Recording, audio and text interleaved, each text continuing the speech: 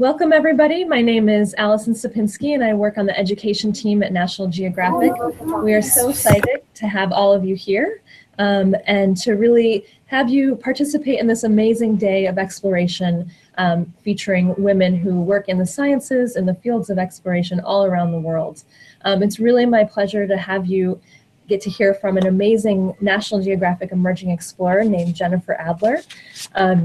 Jennifer is based in Florida and is a conservation photographer who's pursuing her PhD at the University of Florida. She's blending science, writing, photography. She's using all of these to communicate what's happening in our aquifers beneath our feet. She's been working on a 360-degree virtual tour of the Floridan Aquifer, and she's really passionate about the ocean. It's been something she's loved since she was young. Jennifer is joining us in Florida. I've been all day through. I don't hear anything here either. And this event's been happening all day. And with that, hopefully, Flora's class can hear us. Can you break us and ask you? I want to say hi though. Hi, what's up, dude? All right, so Mrs. Morris class can hear us. If you wouldn't mind muting your microphone. When you did the test call, did you use your I think laptop? No, we used Stevens. Note up for just a second. Please mute. Wait, no. Wait, mute it. Please mute. She's asking. Please not. You might as well log off that. She's asking Miss Laura, please mute.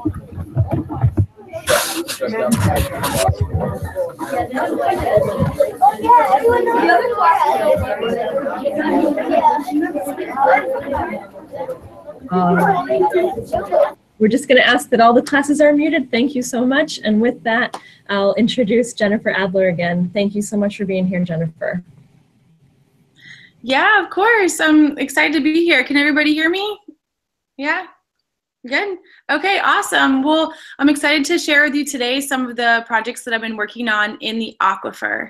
So I want to just start by asking everyone to think about how they started their day. So what did you do? Did you drink a glass of water, maybe take a shower, wash your hands? What did you do? So all these things involve water, and I want you to think about where that water came from. So your answer really to this question is going to depend on where you live. So people in different parts of the world get their water in different ways. For example, in the Turks and Caicos and in Bermuda, people get their water from rainwater that collects on their specially designed roofs. And in places like Isla Holbox in Mexico, all of their drinkable water is brought in from the mainland, or they filter it by a really expensive and energy-intensive process on the island, and they have to drink out of these jugs here. So of all of the water on our planet, only about 3% of it is fresh. But most of the fresh water that we have is frozen in glaciers and ice caps. So of the tiny, tiny fraction of liquid fresh water that's actually left, most of it is in aquifers. And there's actually more liquid fresh water underground in aquifers than we can see above the ground. But what exactly is an aquifer? Because we can't see them, they tend to be kind of confusing. And sometimes people think an aquifer is a big underground pond or lake. What it actually is just rock that's saturated with water. So here's a map of some of the major aquifers here in the US. And there are different types, which basically means they're made up of different kinds of rock. And the different types of rock here are represented by the different colors on the map. And I live down here in Florida, where actually 92% of our population gets their drinking water from the aquifer, and that's about 18 million people. And Jennifer, I like to say that we can walk. I'm sorry to interrupt you. We're having some trouble seeing your screen, but it looks like it's just loading now, so thank you. Oh, it's just loading now? Oh my gosh, I'm so sorry. That's okay. We're back on. Did you see any of the slides before this? No, it's just getting started, but feel free to pick up right where you're at. Okay. Okay, thank you. All right, I was just showing. Can you see it when I move it now? Yes, we're seeing it now. Thank you. It's a map of an aquifer now? Yes, we've got it. Okay, perfect. Okay, so I'm down here in Florida, like I said, and I like to walk on water because there's so much water beneath our feet in the Floridan Aquifer. And what's neat about the Floridan Aquifer is that it's recharged by rain, which means that when it rains, the water refills the aquifer. And in Florida, the aquifer is made of limestone, and when it rains, the raindrops are actually made slightly acidic when they form with carbon dioxide, and they form carbonic acid and actually disintegrates the rock little by little and allows the rock to hold water. And a way I like to think of this is, if you think about Swiss cheese, how it has holes in it like that, that's kind of what limestone looks like. And so you can hold water in these tiny spaces in the rock. But another really neat thing about the Floridan Aquifer is that it supplies water to the highest density of freshwater springs in the world. There are more than 1,000 of these springs in Florida. And what a spring is you can see it represented by these blue dots on the map. So there's basically more than 1,000 of these dots. And a spring is just a place where the groundwater from the aquifer comes up to meet the surface. And we can actually swim in these springs and then go directly underground into the aquifer. So this is what it looks like just beneath the surface. And you can see a cave entrance here right in the middle of this photo. And the water is really, really clear, as you can see here. And when I swim down even 30 or 40 feet down into the water and look back up towards the sky, the water's so clear that it almost looks like my friend is sort of flying above my head, and you can still see the treetops from looking down underwater. So even looking at maps of aquifers, kind of like I showed you guys before, and sort of trying to understand what they are, it can still be confusing without actually experiencing it. So I want you guys to come with me on a cave dive. So to get into the aquifer, we need to have our cave diving certification, and it takes a lot of time, equipment, and training, but really what happens is most people go their entire lives without seeing the aquifer or even knowing it's there. So I wanted to be able to share it with other people like you guys. So I do take a lot of pictures in the aquifer, but I also wanted to create, and this is what it looks like down there, and I also wanted to create a 360 virtual tour so that anyone can kind of more feel like they're taking the dive with me and immersing themselves. So a way to think about this is that it's basically Google Street View, if any of you guys have ever used that, but in an underwater cave. So I want to show you a little bit what it looks like what the gear looks like that I use to take these pictures. So I'm going to come back and turn off my screen share so that you can see me again. And I want to show you some of the cameras that we use. So hopefully the screen share will work when I go back to show you the slides again. I'm sorry about that. But basically what we have for using stuff underwater is we have a regular camera like this. So, and what you can see here is this lens that looks kind of funky, and that's called a fisheye lens. So what this does is it can see 180-degree field of view. So when I'm looking at you like this, I can see basically all the way over here on my left from all the way over here on my right. But this is not waterproof, so we can't bring this underwater. So what we do is we take our underwater housing. It looks like this. It looks like a giant eye. And so this here is the big dome port. So this is the big clear port. And then what we do is we actually take and we put this camera inside the housing. So let me tip you guys down a little bit so you can see. Should be able to see that. So this camera here slides right in to this housing like this so that it can be kept waterproof. Slides right in there. And then what we have here also is this special, then another piece goes in the back here to keep it waterproof. But we also have is this special piece of metal on the bottom right here that's screwed into my camera. So what I do when I take the 360 pictures is I put this onto a tripod, and then you can take pictures all the way around in a circle. So I'll take between 4 and 8 pictures around in a circle, and then one picture up towards the sky, and then one picture down towards the ground, and then I can stitch them all together to make these pictures, these 360 pictures.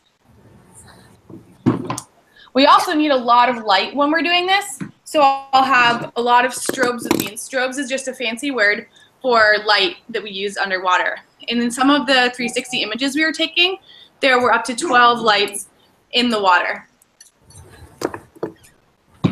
So I want to show you guys some pictures from being in the aquifer when we were shooting this virtual tour. So I'm going to go ahead and show you guys my screen again, and let me know if it doesn't work this time. So can you guys see it? Yes. No. Read it. No. Yeah. Oh, I gotta see it. Yeah. Okay. Awesome. So it's a picture of a girl standing at the water. Yeah. Okay, cool. So this girl here is my friend Leah, and she helped me with a lot of things in the caves. And she's standing here at Ginny Springs, which is a place that is a clear spring about 45 minutes north of where I am now in Gainesville. And you can see the clear water in the front of the picture and then this darker water in the back of the picture. And so in this darker water, it's actually not dirty. This is the Santa Fe River, and it's called tannic water. And the leaves are on the floodplain stain the water kind of like tea. So sort of like tea turns your water brown, the leaves turn the water brown here. And so this buoy here is actually chained to the entrance to an underwater cave. And so if we zoom out, we take our drone and we fly over the river, this is what it looks like from a bird's eye view. And you can see, if you look very closely at the end of that arrow, you can still see that pink buoy there. And you can see the dark river on the top and then the clear spring water on the bottom. And what you can't see still from looking at this picture is more than 6 miles of mapped underwater cave that are just beneath the surface. And so this cave is where I dive down into to make the tour. So I chose 9 locations within the cave to shoot these 360 images using that camera that I just showed you. And if we zoom down in here onto number 3, this is the entrance to the cave. And this cave entrance is called Devil's Eye Cave. And it's because when you're down at the bottom and you look up, it's like a perfect eye shape when you look up towards the sky. And as you can see, there are still freedivers that are in the water here. This kid is diving down kind of near the top, and there's someone on a paddleboard. But in order to go past this point, you need to be dressed like a cave diver, which you can see this guy at the bottom is. And he has 2 tanks on his side, and he has something in his mouth that's called a regulator, and that's where the air comes out of the tank, up a hose, and then into his mouth. And then he has computers and these big giant fins on. So this is what I look like when I take that camera that I just showed you into the water. So the camera is on a tripod, and it's really important to try to keep the camera in one spot as I rotate it around, because I have to go back to the computer afterwards and stitch the pictures together. So it makes it a lot easier if I've kept the camera in the same spot. This is what it looks like when I go take all those pictures. So each of these little red boxes here represents an individual picture that's been stitched together. And then we have the bottom picture and top pictures, and pictures number 7 and 8 there. And those are kind of stretched out, because what's going to actually end up happening after this stage, once you blend all the pictures together, is that they get turned into this 360 image. So I'm not sure if the video is going to play for you or not, but what's happening now is that we're sitting at the bottom of Devil's Eye, and we're moving around in a circle. And this is that same picture that I just showed you once it's finished. And you can take your mouse and you can move all around to look up to the sky and get this feeling kind of that you're at the bottom of this circular this circular spring vent. But doing this in the caves is a little bit more complicated, because these caves are completely pitch dark. And so in order to take a picture, you have to use a lot of light. And so, like I said, we had a lot of times up to 12 lights in the cave at once. And there's also a lot of flow in there. The water is not just sitting there in the cave. It's moving really fast out towards the spring where you enter. So you have to make sure that the camera doesn't tip over when it's on the tripod. So I would have to stand there and hold it down, while someone else, like my dive buddy here, would have to go and help move the lights around to make sure the lighting was even in all the pictures.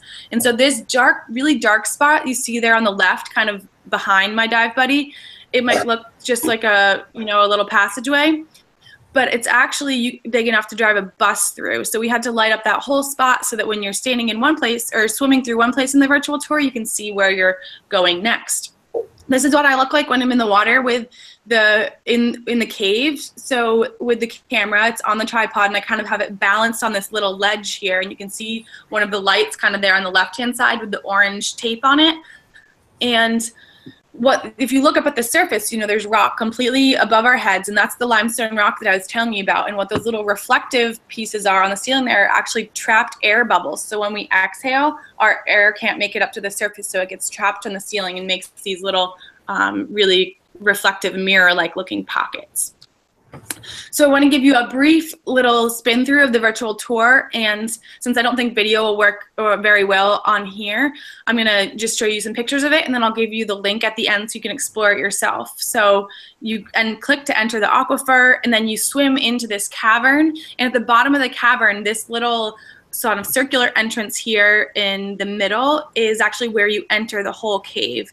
And so you can click from spot to spot using these little triangles, and then you can click on little camera icons. And this camera icon here is actually above a sign that we call the Grim Reaper sign in cave diving, because it's outside the entrance to all the caves in Florida, and it tells you to stop and prevent your death and go no further if you're not, basically if you're not cave certified, because there's nothing in the cave worth dying for if you're not certified to go in there. And you see that there's also this gray map on the top right that tells you that we're at sphere number 4 right now.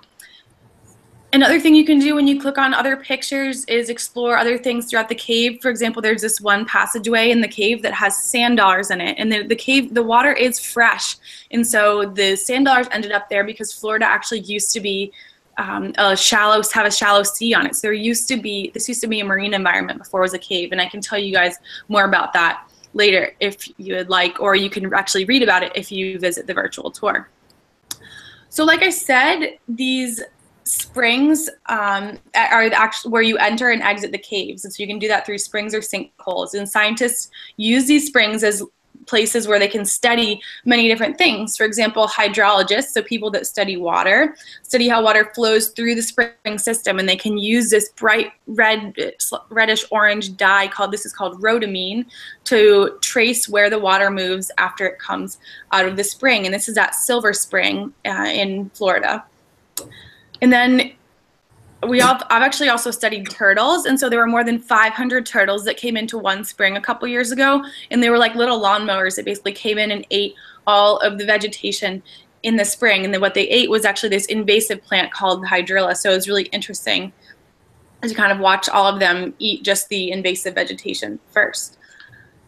But these spring ecosystems are unique, and they're really home to a wide diversity of other plants and animals. So besides supplying drinking water, the aquifer is also really important to these really neat and unique ecosystems. And so this is the Florida manatee, and they actually come into the springs during the winter months because the springs are 72 degrees year round. And unlike a seal, manatees don't have a blubber layer, so they get cold. And so in the winter, when the ocean gets really chilly, they can come into the springs, which end up being a lot warmer than the ocean, and they can rest and eat. And a manatee can eat up to 10% of its body weight in plants a day. So if a manatee weighs about 1,000 pounds, it can eat about 100 pounds of plants in a day. Besides manatees, there's also these little sunfish, and I think they can sometimes see themselves in the dome port of the camera because they'll come right up to you and kind of look at you. And even though we think of birds as flying in the air, they can also dive down. And this cormorant was going down to find its dinner in the Rainbow River in Florida. And if you live near the ocean or have ever been to the ocean and see these black cormorants, it would probably likely be the same kind. They come up into our freshwater rivers as well. But like these plants and animals, in the springs, we also rely on water from the aquifer, and it's a really delicate balance between humans and the animals that live there. So because the springs are made up of water flowing directly from the aquifer, we can use them to tell us really how healthy our drinking water is. And unfortunately, we are pumping a lot of water out of the aquifer and also polluting it, and we can see resulting changes in the springs. So this healthy native vegetation, like this grass, is unfortunately in many places being replaced by algae and invasive vegetation, and some of them places are looking more like this. And when the aquifer levels drop, and sinkholes can form more easily, and wells and springs can go dry, in addition to kind of being overrun by this algae. So because we live on top of our water aquifer, our actions at the surface can affect the water beneath our feet, and we need to really use less and pollute less and get more people to realize where our water comes from and get involved in protecting their water so that we can make sure there's enough left for us in the springs, and also make sure that there's enough water for people in the future. So you guys are all future leaders, and managing the water will soon be in your hands. And I encourage you to really learn more about it, whether it's looking through a microscope to see what invertebrates there are living in the algae, or taking a paddle down a local river to learn more about the plants and animals that live there. And also at home, you can help by using less water and also get out into your community and join river cleanups and get involved in water monitoring efforts. But really, I encourage you to jump in and learn all that you can about your water. So if you'd like to take a trip into the aquifer, take a cave dive with me in the meantime, here's a link to the virtual tour. You can access it there. And I would love to take any of your questions if you guys have them. Great. Thank you so much, Jennifer. That was so interesting, and I love seeing your photographs that really help bring it to life. For all the classrooms out there, I'll send an email to you with the link as well, so you can check out the 360 tour. So we have a big group of students here, and we couldn't be happier. And we're going to start with Mrs. Annie Tully's class. So I'm going to unmute your microphone, and if someone can come to the front and ask a question, we would really like that. Do you want me to say my name? Hi, I'm Ben. And my question is, if there's a very small spot in the caves, how do you take pictures there, or do you not? Like, is there any way you can make the camera smaller? Oh, that's a great question, Ben. Yeah, there's a lot of really small spots in the caves. So what we have to do in a lot of places, that's actually why we carry our tanks on the side of our bodies. So we call that side mounting. And so like a regular scuba diver, you know, you might have a tank on your back. And so we wear those the tanks on our side so we can fit through a smaller space. But I actually, unfortunately, cannot make that camera any smaller. And I do wish that I could, because it's pretty big. And it's sometimes it's a pain to lug around. But actually in the water, it's neutrally buoyant. So it's not heavy in the water. Above water, it's kind of heavy. But in the water, I can't make it any smaller. So the places where we can take the pictures are kind of limited by actually the size of the place where our bodies can fit. So unless we want to start taking our tanks off and pushing them in front of us, but that wouldn't really be safe for taking these kinds of pictures. So, but thanks for your question. Anyone else? A little closer in case they ask us specifics.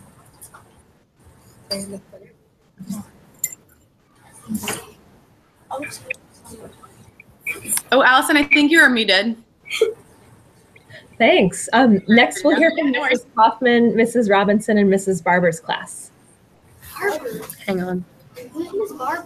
Stop. Can you hear us? Hello? Hi, can you hear us? Yeah. John, sit down. All right. Do we have someone from Mrs. Kaufman's, Mrs. Robinson's, or Mrs. Barber's class? Yeah. Which one do I look at? Right here. Where would I find the information to like do a river cleanup in the town? Oh, that's a good question. Oh, that's a really good question. Where do you guys live? Morgantown, West Virginia. West Virginia. Oh, that's great. That's awesome. You know, a lot of places, so in Florida, there are a lot of local conservation organizations and groups that support the springs and rivers. So I'm not sure if in your area there might be groups that go out and do organized cleanups or not, but there's probably, if you look at local organizations that support the river, you could probably find it there. And a lot of times they're nonprofit organizations, or even, you know, science groups could also be leading them too. So if you look online, I can help you look if you'd like me to look for places in your area, but usually you would search for local organizations that work with the environment. Thank you. It's a good question. A great question. And now we'll hear from Mrs. Egert's class. I'm like. Hi, I'm Emily. Hello. Hi. Hello, my name is Emily. Hi, Emily. What's the rarest sea creature, sea plant you've seen? Oh, that's a good question. That's a really good question. So basically in the springs, underwater, you can see a lot of cool things like the manatees and the birds that I showed you. But in the actual caves, there isn't very much that lives there. But there are these little cave shrimp. They're little called cave crayfish, and they have adapted to living in no light. So they look like mini lobsters. Some of them are only, you know, about this big, but they're completely white and almost see-through because they live in a really dark dark environment. And there's different crayfish that some of them only live in certain springs. And so I think those are probably the coolest things I see every day. They look like just mini white clear lobsters, kind of. Great. And next up, we'll hear from Mr. Gardner's class. Well, Mrs. Moore changed. Okay. I want to say something.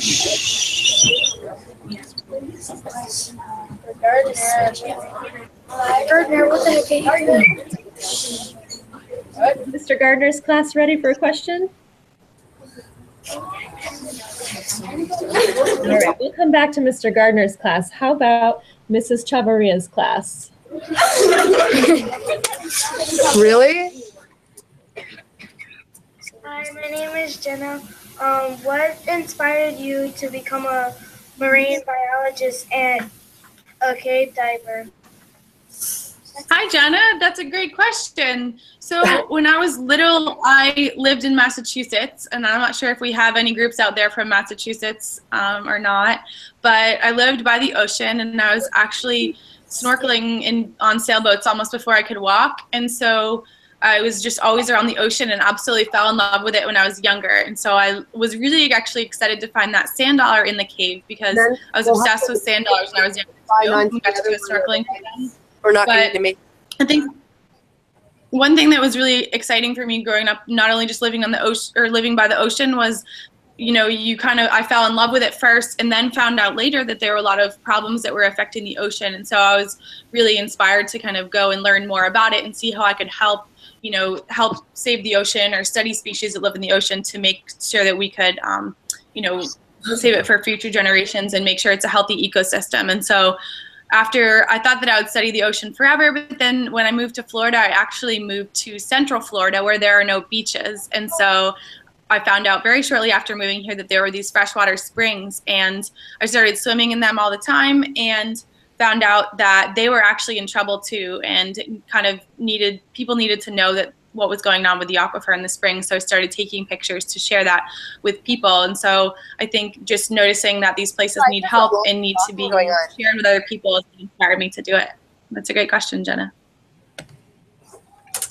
Great. And next up, we'll try Mrs. Mora's class.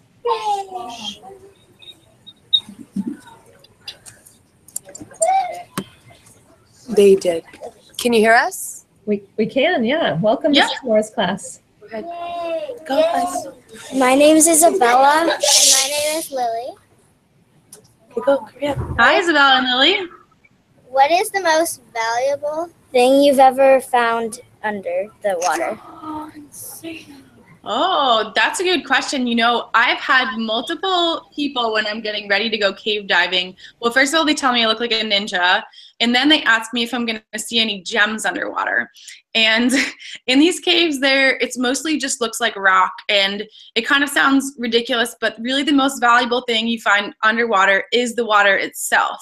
So because so many people in Florida rely on the water, I like to call it blue gold because it's kind of this clear blue substance that flows underground, and it supplies water to 18 million people here. And so I think that water itself, it is a limited quantity, and we really need to be careful with it. So that's the most valuable thing that we have underwater. Mm-hmm. That's wonderful. And that's a great question, guys. We'll try to see if anyone else has a question. Did we miss any classrooms today? Maybe Mrs. Burrett's class, if you're there, can you unmute your microphone?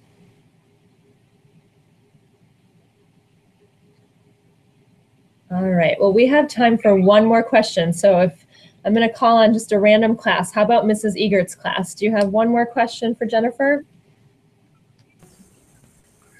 Yeah. Yes, we do. 1 second.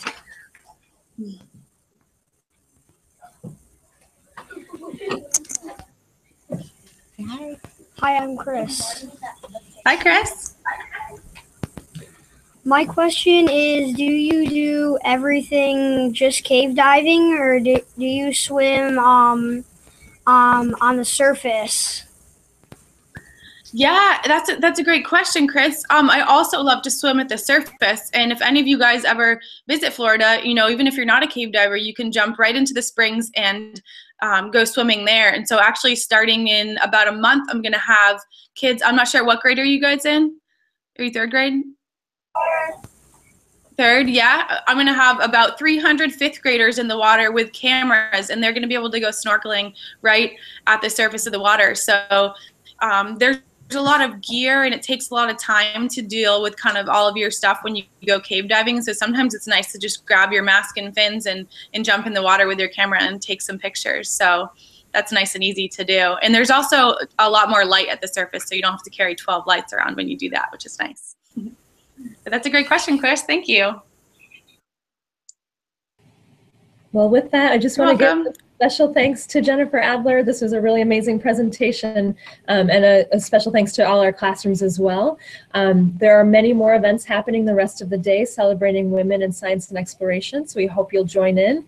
And these have all been recorded, so you can follow up later as well. But with that, I want to give all the students a chance to say goodbye, and a special thank you to Jennifer. So I've unmuted all your mics. Bye. I'll let you have the final word. Bye. Thank you guys so much for coming. You're great. All right. Thank you, everybody.